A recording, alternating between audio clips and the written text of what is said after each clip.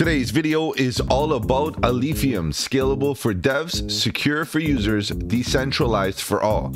Today we're going to be doing a deep dive into this project, looking into the team, the tokenomics, utility, and overall value proposition, and we're going to be figuring out whether this project has what it takes to make it to our portfolio for the up and coming bull run. So you know what, let's talk about the news, let's analyze the charts, and let's strategize to capitalize.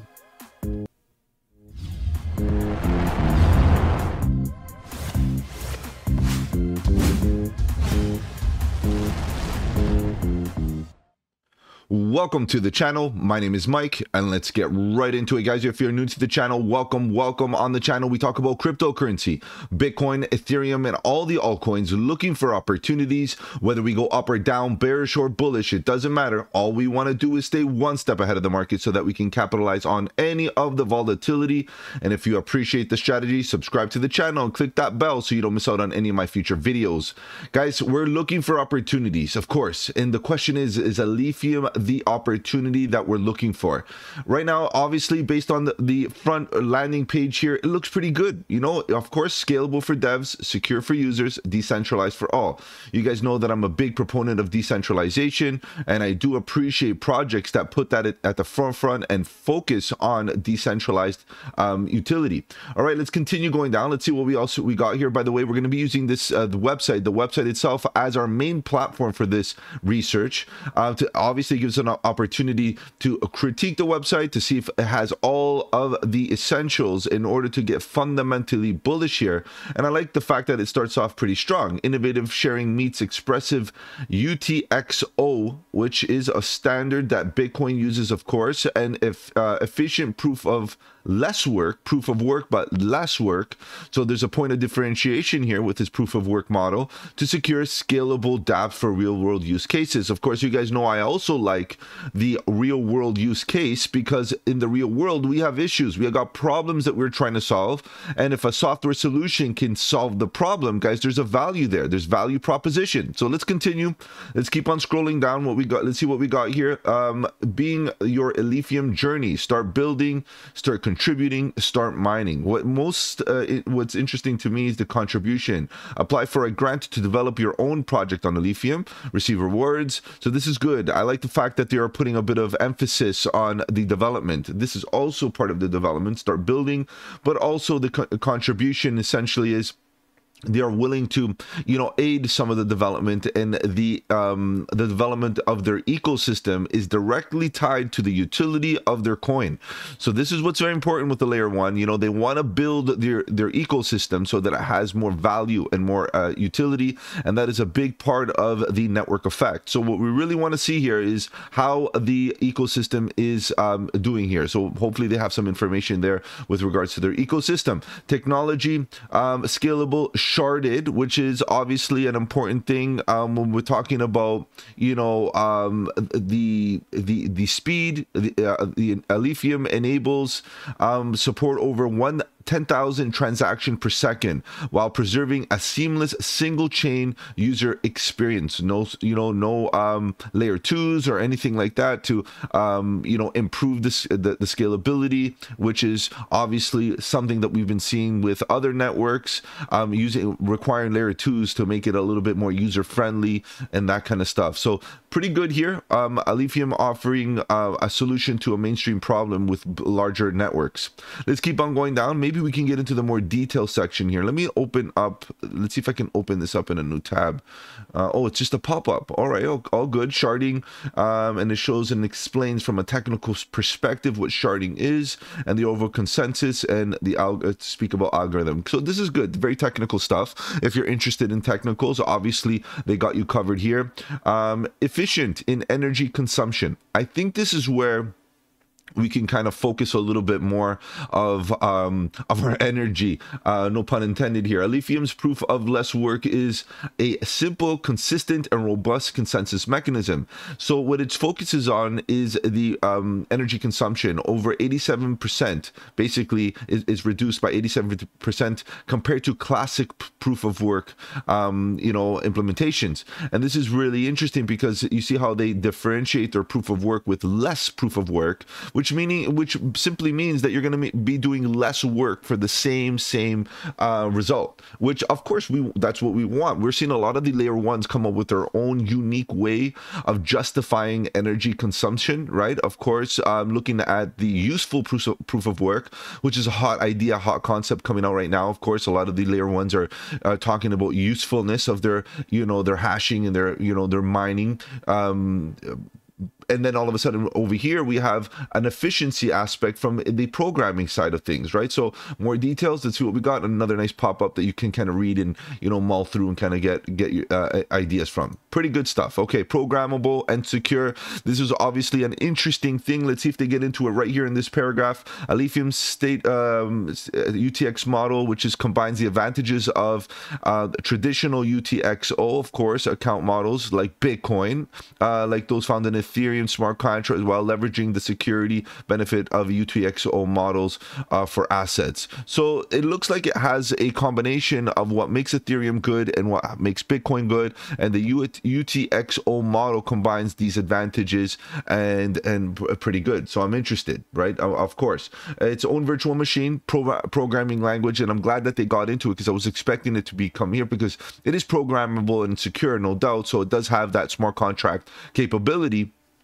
But at the same time, because of that, it needs a virtual machine, very similar to how other layer ones have.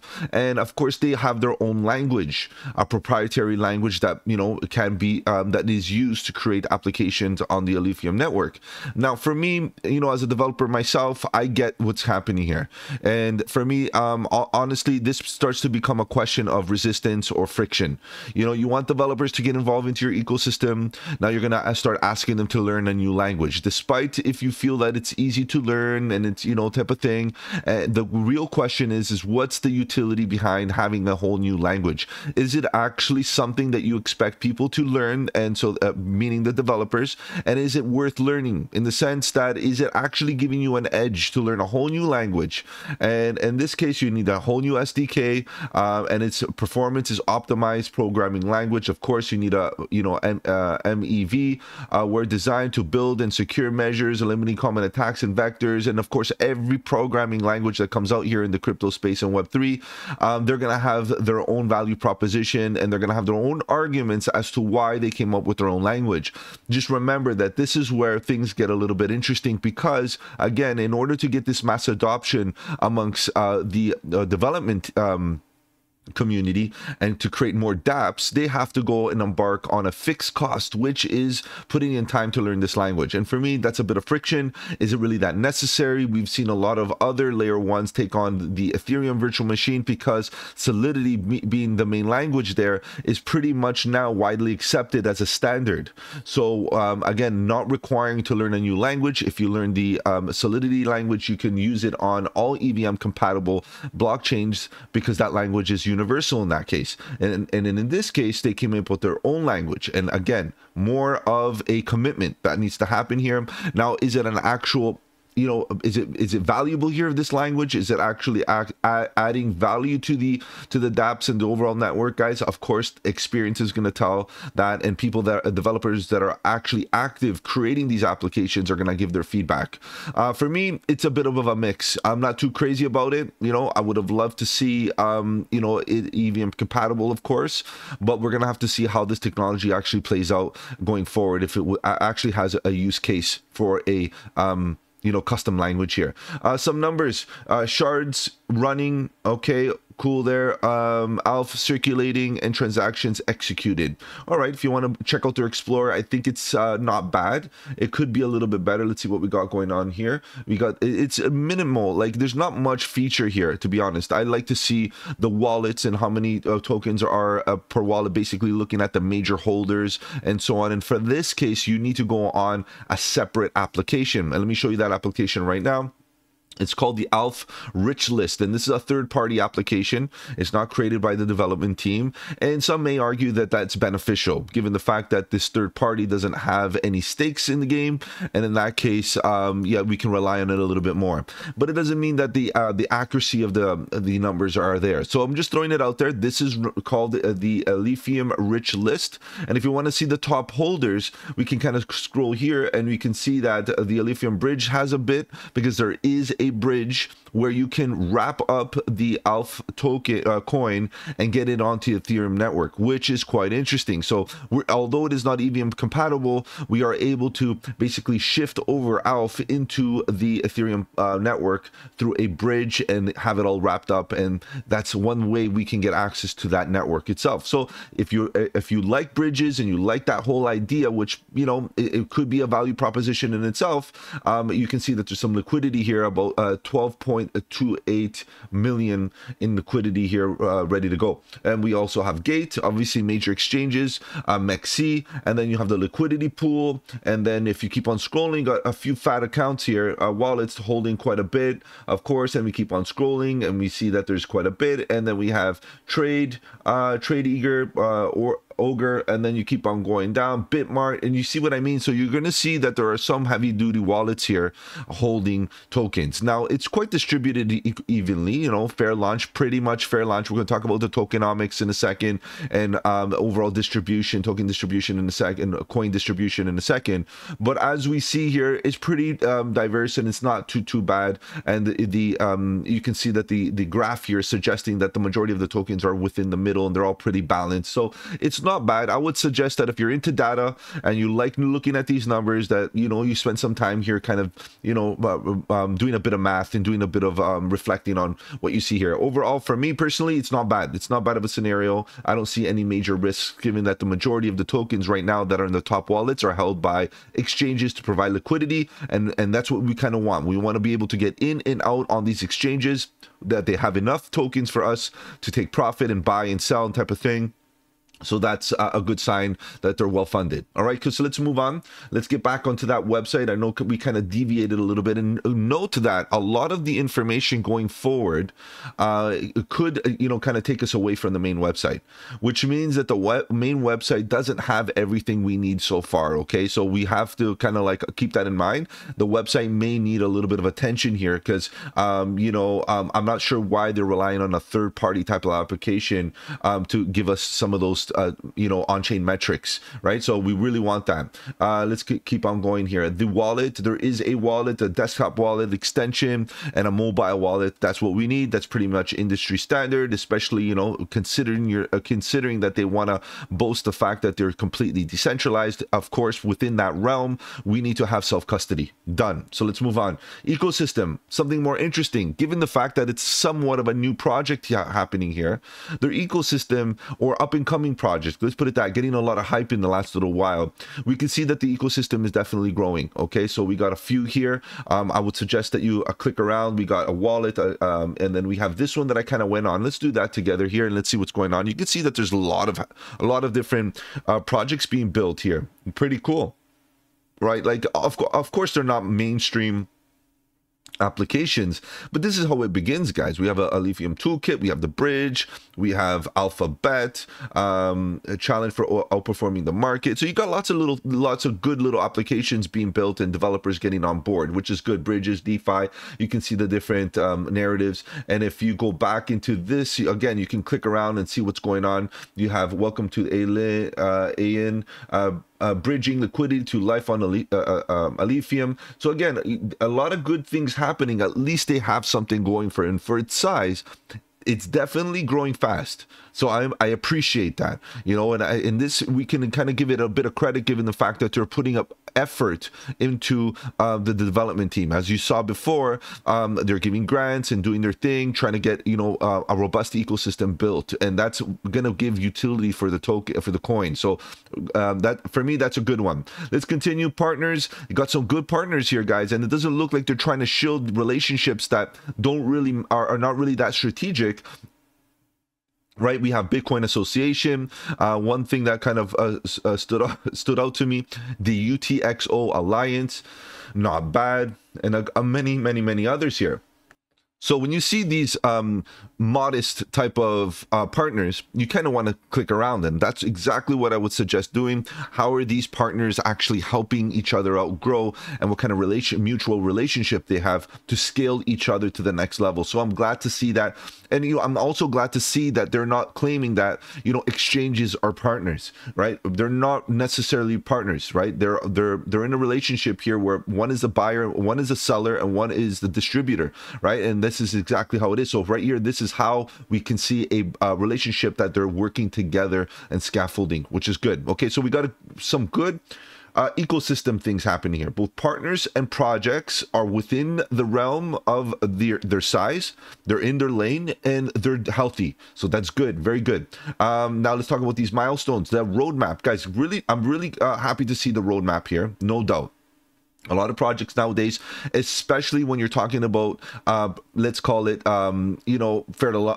fair launch type of thing, they feel like, there's no need for accountability with regards to team, membership, and of course, the milestones and everyday roadmap goals. Now you can see that they have them all listed, all the ones of the past. What I don't like is that they don't have anything for the future that is dated and that have a commitment. Now they've hit major milestones of the past, great, so they have a great track record hitting all targets. Now moving forward, what's next? They don't have any dates. Now I do understand putting dates is a bit of an issue, especially in software development. I get it. As a developer myself, I understand how that works. Deadlines are very hard to meet in a lot of cases. You can put all the effort and you can want to achieve it all in a very positive way, and sometimes it just doesn't happen no matter how hard you try. The reality is a bit of a range or an idea of when the expectation should be achieved. That is very possible. Like even quarterly, talk about end of the year, mid-year, the beginning of the year. Give us an idea of what you're focusing on the current at the current time. It can't be that it's all of this is being focused on all at once, because then that's not a real clear plan. And what we really want to see is what's the plan? What are the steps that we're taking here going next? It's not necessarily that we want to know exactly the date that they're going to be released. It's just where are we putting all our efforts in the immediate short term? And for us, that allows us to be bullish, or maybe stay neutral for a little while they're ironing things out. So a little bit more detail, of course, would be super great here, and maybe remaining consistent with this style of execution would be great, and be able to collapse these years that of course they do matter, but in the current state that we're in, they don't really matter. What matters is what they're doing today in this up and coming bull run. We want to know what kind of great things they're going to be working on and releasing, and how we can support the ecosystem itself. So that's my 2 cents there. Now we got some swag, which is great. You can visit the shop if you want to get all in on it. That's cool stuff. And then the community, Discord, Telegram, Twitter. I went on the Discord to ask a few questions. Very helpful, very decent community. I would have loved to see a little bit more hype and a little bit more engagement, and of course the team having someone on there just getting that going would be great, especially that they do have a fairly large community there. Would be awesome. Of course, Telegram, they got LinkedIn. Now LinkedIn is where I want to kind of spend a bit of time. And Medium is not a bad place to have a bit of chat, because I'm letting you know that a lot of the information that you kind of are looking for is going to be on the Medium blog site, which for me is not a great thing. Right, we do have a docs. Let's go down to the resources. We have docs where we can get some info. Okay, we can click that and you can see we got some info there. Okay, so let's keep that loaded. And then we got the blog, which I think that is the Medium, or is it that they're custom? It's the Medium. This is the problem. They rely on external information, a blog service, in order to give updates. And for me, that's not a good thing. And seeing this dude right here and seeing this, this happening, the reality is it that important? If it was that important, it should be on the website, right? It shouldn't be on a blog. But of course, I understand that takes time and commitment to keep the website up to date, but that's the reality. That's what needs to happen. Frequently asked questions, I like that. White papers are super technical, guys. I was debating on whether I should bring up those white papers, but They did a great job leaving the white paper super technical, but didn't do the greatest job creating a nice simple layout of all the things that we need on their actual website, again relying on Medium. So we're going to kind of leave the white papers alone now. Feel free to go check that out. Super technical. Of course, if that's your industry and you're able to understand it and you want to dig into it, go right ahead. But we're going to talk about what we really need here, as far as thinking about scaling in for a position on this project for the bull run. Okay, so frequently asked questions, not bad. Okay, it's part of the document, this same document. So we're seeing duplication. So docs and FAQ is pretty much the same. And then Explorer, you can look at the code base. Bridge, it's the Explorer, which we already did. There's wallets, reward grants program we talked about, and then the team. Let's click that. Let's see what we got here. Unfortunately, it's all it is images and names. Fine, they could be, you know, valid. These are valid names. It could be, if you click, nothing happens. And core developer, nothing happens. And unfortunately, a lot of us that are entering the space, or maybe trying to, you know, figure out whether we want to scale in, we want to know a bit about who's behind the project, despite it being a fair launch.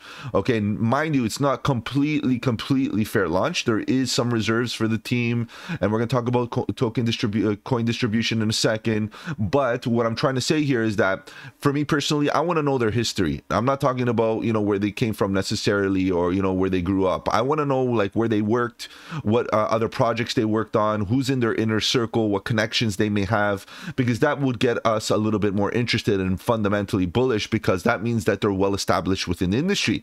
Knowing their name is not really going to give it to me. Okay, so I don't really care about what your name is. I want to know where you come from as far as a professional perspective in that capacity. Okay, so for me, that's important. So not clickable. Now, of course, you're going to say, you're going to think, well, let's check out that LinkedIn. Now, let's see if I can log in here quick and get that happen. We had a LinkedIn account, and if you click that, you're going to see that none of their profiles are public. So again, all nice clickable images. If you go to people and you start looking at who's involved in the industry, none of this is clickable. Okay, so you can't even really click on it to see who they're of, coding stuff, engineer, and leave. Okay, front end. Okay, it's great. It would be nice, but I would like to know if you're involved in any other projects in the past. Now, with that being said, LinkedIn and both website don't offer much information, but there is, again, another blog post out there that you know, speak about the core contributors, and again, it's a Medium blog post. Again, you shouldn't have to be dig around this deep to get some info. Now, of course, this dude right here, Cheng, again, PhD, a lot of good stuff here. Very bullish. They got your GitHub if you want to see some of his works. How did you come across Alephium? A bit of you know, background and so on. Again, Thomas, more information, his interests, if you want to know a little bit, but again, nothing related clearly to his crypto background and other projects or companies that he's worked for, or you know what I mean. So I would have loved to know a little bit more. A bachelor's degree in university in China. Okay, great, good stuff, but more detail. Are they doxed if you're going to put an image like that and some random name? Not completely. Coming out of Sweden, and this is the thing, you know, if you want individuals to take you super seriously, I think from a professional aspect, providing some information is totally valid. So I'm bullish. If you read through this, you know, there's some good numbers and some good background you know, things happening here with regards to what they've been doing in the last few years in the crypto space in Web3. But something more formal would be legit. Honestly, that's where we take it to the next level. It's from being good to being great, right? And that information will get you into that state of being great. Okay, so let's get back to the main website. Let's get rid of you know, LinkedIn and all these other things. What else do we got here? We got a blog, of course, and then this here, this is a the documents. They got a lot of information. What I do like is this frequently asked questions section, where they have a lot of literally frequently asked questions. The sharding, the lowest denomination, transactions per second, a lot of good things here. And you know, we know that it's fast and all that. A lot of layer ones now claim out to be the fastest. Let's not argue about that.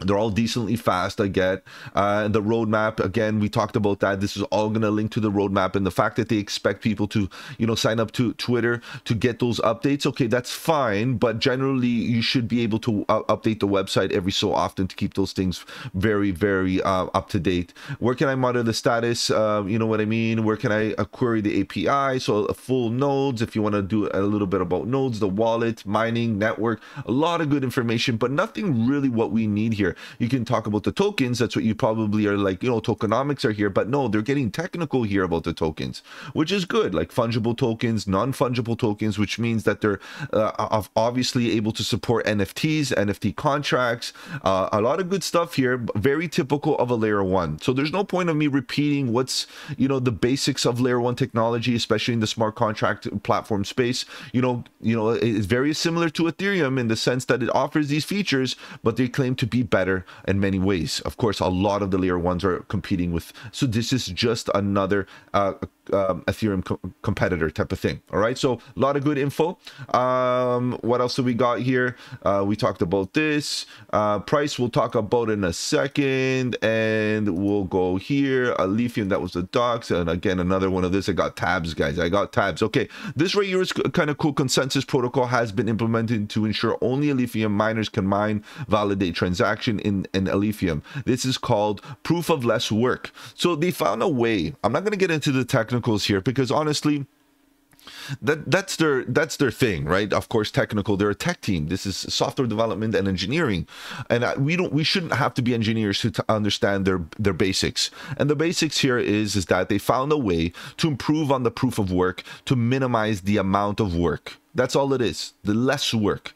And for us that are in the crypto space, we know that one of the biggest contentions is the fact that, proof of work is not efficient. It does take up a lot of electricity. So there's two ways to handle this. And I mentioned this before, either we can make the proof of work algorithm a lot better so that we do less work, or we're going to make that work more valuable and useful. And that's where you get the useful proof of work. So we're seeing additions, and we're seeing, improvements to the proof of work consensus mechanism that may give us more value in the future going forward. So you got that, which is a very very strong statement, and you can see how over time the rewards and the hash rate gets impacted. I like this right here, transaction fee. Transaction fees are a way of network participants to incentivize miners to process their transaction faster. What's interesting here is that the blockchain, all transaction fees are burnt to keep the mining incentives equally distributed between all chains. So what's really happening here is they try to combat the inflation aspect of things by having a burning mechanism that is healthy. And this is where you can kind of see that over time you get the curve. You get a inflation curve over 4 years. You can see over time we are basically reducing the time-based reward emissions rate for the first 4 years evolves as follows. So the emission rate, it kind of diminishes, and you get that inflationary aspect to it, which is good. Okay, so again, more technicals, and I think this actually gets into it. This blog right here, you can see I have to bounce around blogs to blogs, which I don't really like. It is simpler. Okay, it is simpler because, so basically the reason why they designed this blockchain to be a bit simple, okay, and this is their argument, because there is no difficulty adjustment based on periods. Basically, there's no halving.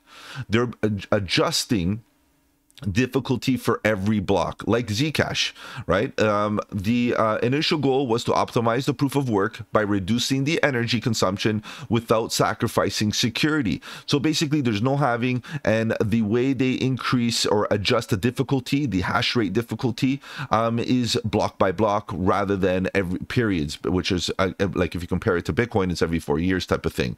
So their whole algorithm, the way they do the useful proof of work is somewhat unique, and ultimately definitely really useful in that case, because you know, a lot of the contention, like I said, is because, you know, proof of work burns a lot of energy. It's not good for our environment. Well, we're finding solutions to that problem, guys, and as we find solutions to that problem, I think we can start moving forward. Let's continue. We got Alephium tokenomics, guys. This is where the magic happens. Again, another Medium blog post. Unfortunately, this should be on the main website in a nice, well-documented way, and this is where the magic happens. Okay, let me zoom in here a little bit so we can see this a bit better.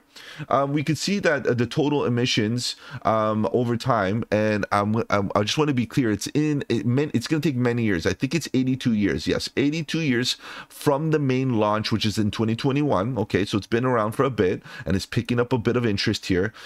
We can see that it's going to take plenty of years to get the total emissions to be fully diluted.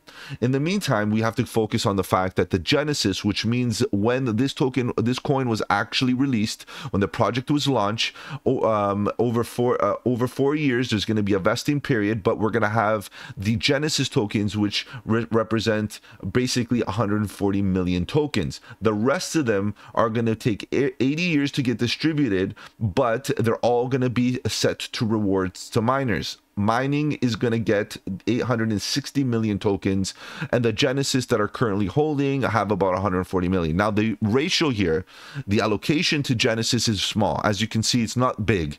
However, guys, it's still an amount of capital. We got to understand that that's the case. Now, how is that distributed in sales? You got 80 million, and then you have the team and treasury, 30 million, and then you got the ecosystem development, I guess, for you know, helping the ecosystem grow. You're looking at another 30 million. So the reality is you got a chunk. It's not a huge chunk, but there is a chunk. Now, my question is not that it's so valid, because really it's a small portion, but I'd like to question who is in charge of these wallets. These ones right here, the ecosystem wallet, the team and treasury wallet, and the sales wallet. Who is in charge here, and who's going to make the choices and the determination of where these tokens are going to get distributed when they do get unlocked over the next 4 years? Now, of course, the risk of dilution is not there, because it's going to take 4 years for them to enter the market. So even if they just randomly distribute it, whatever, or maybe the team is going to do it, whichever way they feel, it's not going to be too much dilution here. There's not going to be too much sell pressure, because again, the coin unlocks are going to take 4 years, and not only that, it's a small portion. Okay, so we're in a good state here. Mining emissions, like I said, 860 million ALPH will be mined, and we can talk about the deflationary forces. 100% of the transaction fees are going to be burned, so there's a burning mechanism here. Proof of less work, which required coin burning when it's to be triggered. So again, the actual consensus mechanism requires that there's a bit of burning happening, so that's the deflationary forces, which we kind of already talked about. The Genesis allocation, we talked about that as well.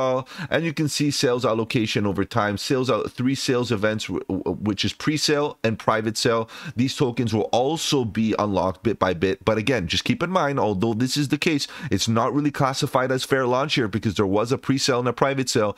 It's just an extreme small amount. It is extremely small, and it's going to take years for them to get unlocked. And as you can see, there's an unlock schedule of these tokens. So just keep that in mind. What else do we have here? Lots of good tokenomics, a lot of good transparency here. So ecosystem and treasury allocation over time, they will get released, and they will be issued somehow to help the ecosystem going. And of course, some good frequently asked questions that could help you iron out some ambiguity. And of course, you join their Discord and ask questions. That's a great way to get a lot of that information, so you get fundamentally bullish and so on. Good stuff here. Overall, lots of transparency, and it's full on taking full advantage of this Medium platform to get this information out there. Is it a good thing, or is it a bad thing? I'm on the fence about that. I prefer everything well documented in the official website, so that we know it's official information. instead of a blog. All right, let's move on. What else do we got here? Let's kind of go back to the main website and dig around and see if we can poke around and find some more stuff. I think that we covered all the main things, really. Like I've see careers. If you're interested, of course, you want to contact, privacy policy and all of that. And you click here, back to the top. You can see the website's decently built, nice and clean. I like that. Essentials. What else do we got here? The bridge. If you want to bridge over to the Ethereum network, that's still, I'll get a wrap ALPH. Explorer, which we talked about, the wallets, build a DApp, and community. Guys, we covered it all here on the website. Now the question is, was it enough? You know, did we get bullish enough fundamentally? Guys, it's quite good. I like it. I'm bullish. I think it could be an up-and-coming ecosystem. And the best part is, you know, there is some other aspects that I don't really see here, but they use DAG technology, which is pretty. I'm actually worried about why they don't have this on the main website, because you know, DAG is also another concept that is quite popular nowadays, and it allows for that the speed aspect of things. So I'm curious about that one. But regardless, let's get going. Let's take a look at some of the metrics here. The coin metrics right now, it's at about $2.44. A lot of the information that I have there should be valid, because I did produce my deep dive yesterday, which means that we did get a bit of fluctuation, but not so much. Market cap, $178 million market cap, which means that there's a bit of growth here still, right? We're not a large cap, we're barely a mid cap. Okay, so this is the thing, guys. It's quite early here still. We can have a real good run here to $1 billion very easily, and that means that you got a good 5x easily to get into this, into Alephium. At least if you're going to get to $1 billion in this bull run, it could definitely happen. Okay, so just keep that in mind. I like to be very modest about my targets, and we'll talk about targets later as we get into the wrapping it up. My conclusion here: fully diluted, $470 million, and fully diluted. We got to understand that the total supply currently is only 194 million. But we expect a max supply of 1 billion coins, right? As we finish off all the mining and all the rewards get issued in fully diluted state, we are going to have 1 billion tokens. So something to understand, that it's going to take 83 years to achieve that. So it's not going to happen anytime soon. So we got to keep an eye on the total supply, generally speaking, because that's what we're going to be able to monitor as the coins get issued to the market. Okay, so let's keep that in mind. Trading volume is quite low in my opinion. I would like a little bit more, and we'll talk about that in a second. Percentage wise, I look at least I would like to see about 5 to 10% of trading volume, but it's a small ecosystem. We're getting there, right? So layer one that is small and it's up and coming, so don't expect too much, but a sign of health is a lot of volume and transaction rate. Okay, website we already talked about. Again, don't get confused about this, because we see the contract, and that is just a wrapped ALPH that is on the Ethereum network. They have their own contract, their own Explorer. They have their own programming language, as we already spoke about. Guys, not bad. It's listed on Mexi and a few others. Not bad at all. All right, guys, so you guys know that I produce an infographic for you guys every week when I do these deep dives. And I'm going to give you my verdict here, okay? And then we'll get into some price action. We'll talk about the charts. We'll look at where we can scale in. But for now, let's just wrap up this fundamental, right? We can see that the overall ecosystem is good. For its size, it is absolutely good. We got to understand within its lane, it has some good stuff going for it. I'm expecting a continuation. They do definitely put a lot of effort into their ecosystem growth. The utility of the actual coin itself, as a layer one, you're not going to expect some major stuff.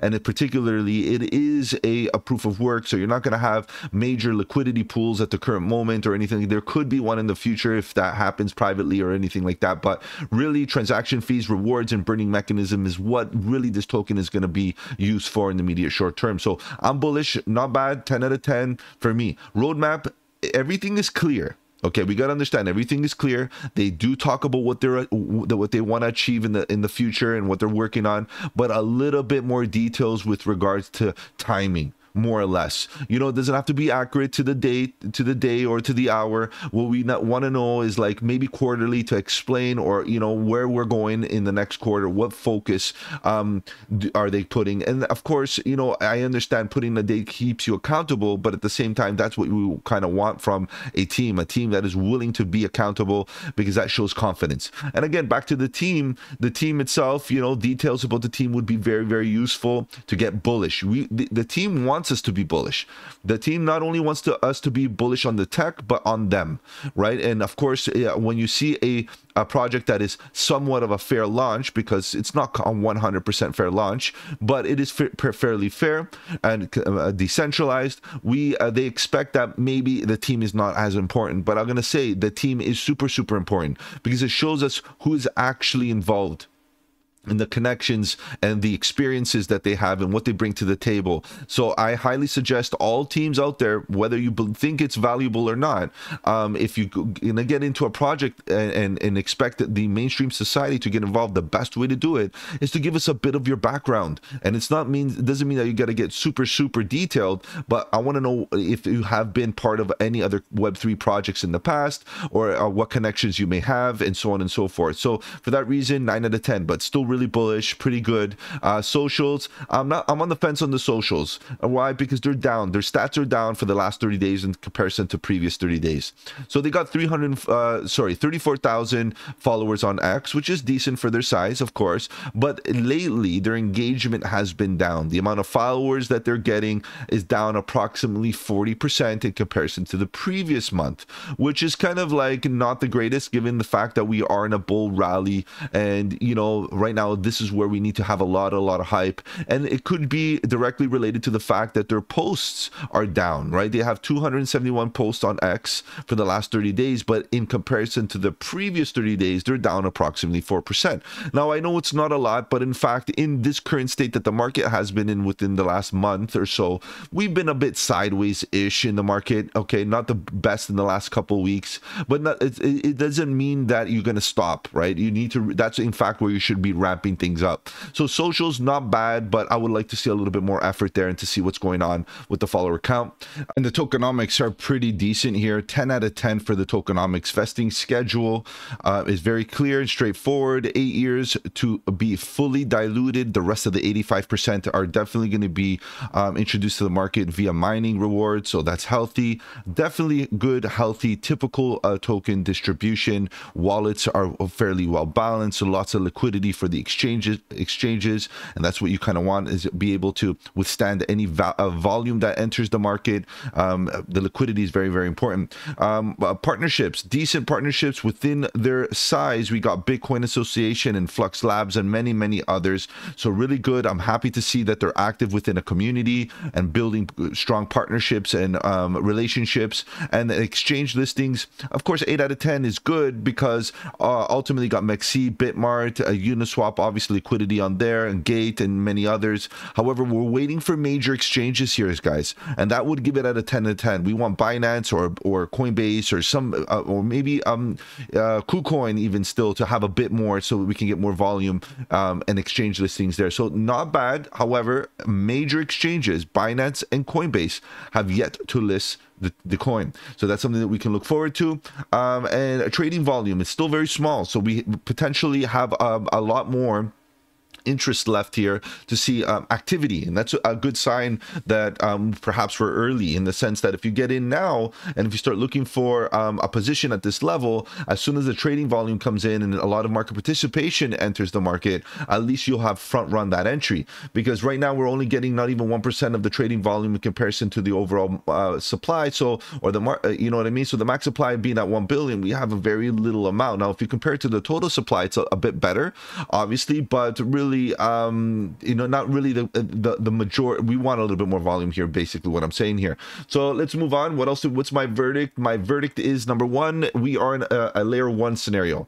We are in a proof of work, but I want to say that it's a simplified proof of work, which basically is a scenario where it's a lot more efficient and effective for the so that we can introduce a little bit more savings into the amount of energy that we produce or use here, and that is going to give a lot more value as far as you know, basically combating a lot of those negative things that proof of work has against it at the current moment. It is DAG, and it is a smart contract. Really interesting stuff here. Emission schedule depends on the network hash rate and timestamp. Of course, the emission schedule has a lot to do with you know, the daily the daily hash rate. The mining rewards are dynamically adjusted with each block block. Instead of being adjusted based on periods like halvings and so on, it's block by block, it's being adjusted, which is quite interesting. It's innovative and something that we haven't really seen out there yet.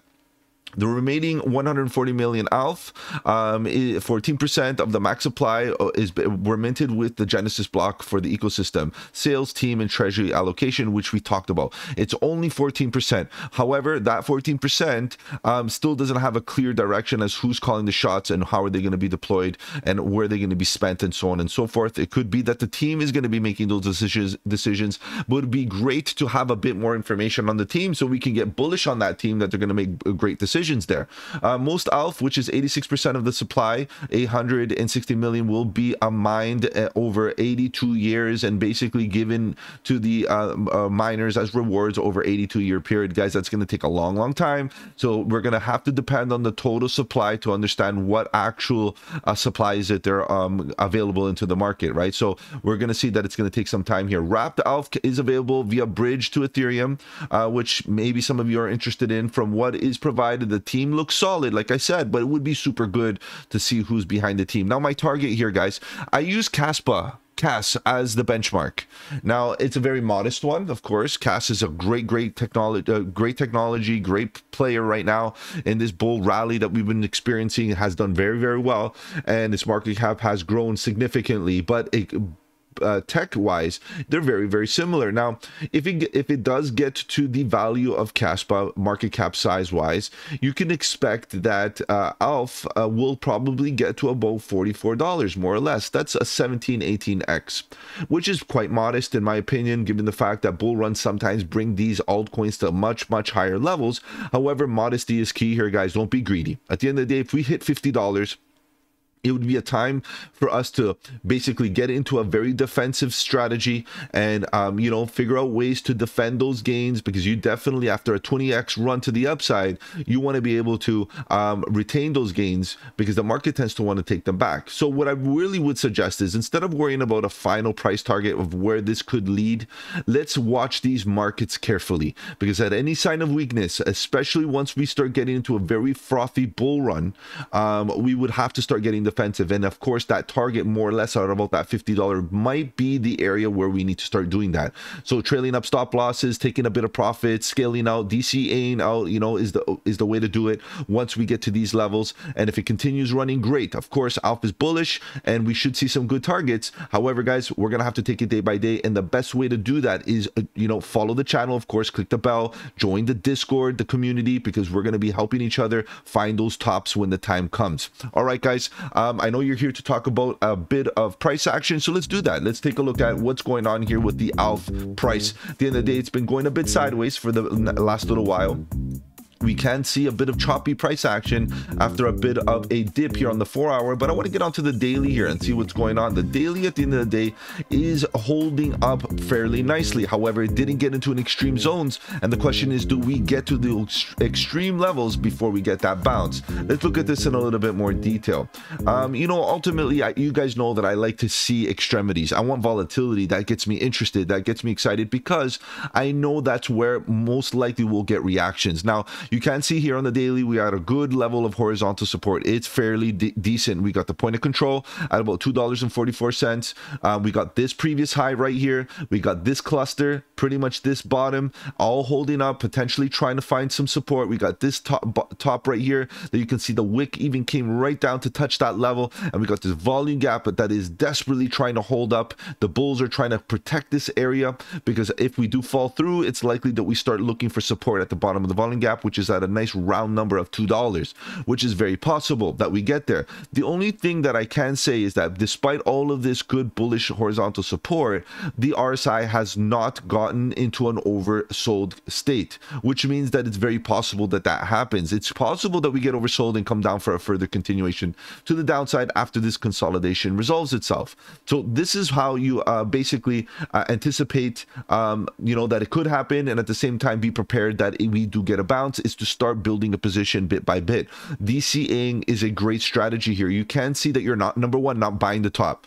It's in a decent retracement. Let's look at a Fibonacci for a second. Swing low to swing high. Let's keep that a bit loose. You can see that we are contending with the golden pocket as we speak.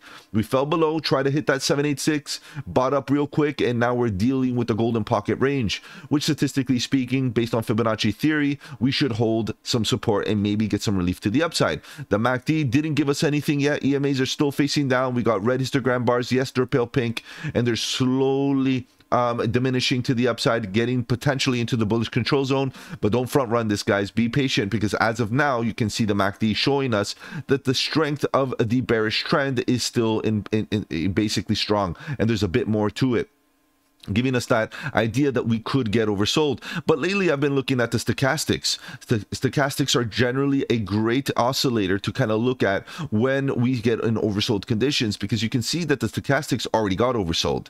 And many times when we get oversold in the stochastics, we do not get oversold in the RSI, which means that there's a lot more volatility in the stochastics. And sometimes when we're in a very, very strong trend, whether it be bullish or bearish, in this case we're in a bull trend, the reset on the RSI are very, very weak, and we don't get all the way to oversold conditions. And you can see that the RSI did pinpoint a nice retracement, a nice oversold buy opportunity right here. Now the question is this the next buy opportunity after this retracement? Seeing the RSI get to this level, maybe we go sideways and get a pop to the upside and get overbought again, and the MACD potentially giving us that EMA cross. So what I would say is, at this current moment, based on the daily, the best way to plan this is to understand that we could get oversold and stay oversold on the stochastics for a bit, and stay in a very bearish position here on the MACD for a little bit more, so that way you can DCA at lower levels. However, getting some skin in the game just in case it does get that bounce is not a bad idea, and that's why, you know, DCAing is a great strategy. Now what I want to do is kind of zoom out here and kind of squeeze this price action together, and I want you to notice how there's a huge amount of volume in here without a major breakout. That's the reality. I have a feeling what's happening here is that the majority of the market right now, the market participation is still in the accumulation phase. We're building bullish sentiment here, accumulating our bags, getting ready for the actual breakout. And as we can see, the actual breakout is going to be above the $4 level. Once we break above the $4 level, we're going to get a nice pop to the upside. And that in that case, you're going to see all of this price action to be a very strong accumulation range that should have been taken advantage of. Now, what about from a bearish perspective? We have a bottom of the range type of accumulation level, which is pretty much all the way down here, right? We can say it's here. Obviously, we can see a spike of volume, an empty volume gap, and then we can see this bottom right here. So just keep in mind that it's not that clear on the way down either, and we're pretty much 50% in the chop zone. And if we use a horizontal tool here on a trading view, and we get this, and we kind of overlay it real quick, and we put that on that side, and we bring this down, you can see the spider line of the heart line is pretty much at the point of control, and pretty much respecting this top, this bottom, and this bottom very, very accurately. So we can say that we are contending with the heart line of this sideways channel, and it's very likely that we could come down to the bottom of the range. This is why I am saying DCA is a great strategy. We get oversold, we're likely to come down to about $1.50. Okay, guys, and that would be a great opportunity to buy. So what I'm going to be doing is this. I'm going to be putting a arrow in here to say, look, right now is not bad. We retraced. We're at the golden pocket. We're at the 200. We're at the we're at the point of control. We are hitting bottoms and tops, and a lot of good volume here for support. However, guys, we can't negate the fact that we could come down into oversold conditions and look for other bottoms, which again at $1.50 ish is probably where I will be interested in buying the dip again. So right around this level, and of course based on this low and these lows and the volume kind of diminishing significantly, I feel like we should keep that in mind and have a DCA strategy right around this level. I'll put this green arrow up a little bit. It's not that clear as can be seen, guys, so just be careful, because we got some peaks and valleys here in the volume that both this peak and valley and this peak and valley could also act as support going down. So we don't know exactly we're going to get support if we break down, but this leads me to believe that we'll get a decent entry if we do come down and get oversold here. So not bad. Let's get quickly into the 4 hour and see what's happening with this current support zone. You can see that there is divergence. We're making a slightly lower lows on the price action, or even if you want to call them a triple bottom, that's fine. We see that the RSI is still moving up,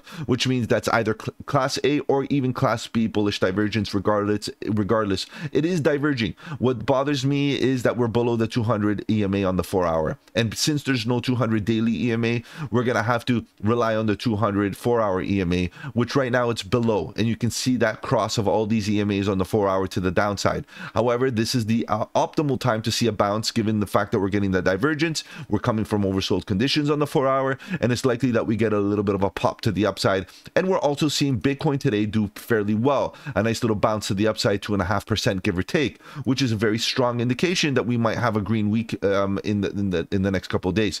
The MACD EMA cross ready to go. Maybe we get into the bullish control zone. Maybe we get into a few nice green histogram bars. It's been consolidating nicely for the last little while within a nice tight range with not much major volatility, and it's due for an expansion phase. Big picture, we are due for an expansion phase here on ALPH. The question is, do we come down for a little bit of a dip and buy the dip again at about $1.50-ish, more or less, and then bounce to the upside and maybe start breaking out to higher levels? Or do we get this bounce as a confirmation low, a higher low, and getting back testing the previous resistance as support, and then we start bouncing and breaking out here, and then it's too late? Guys, this is why it's important that we DCA and we gain exposure to the asset over time rather than trying to pinpoint the actual bottom. Guys, if I've offered you any value in this deep dive, obviously you know what you got to do. You got to slap that like button. It does really help out with the algorithm and getting this channel going. If you want to follow me on the socials, the links are in the description below. Feel free to join that Discord, guys. The Discord is where it's at.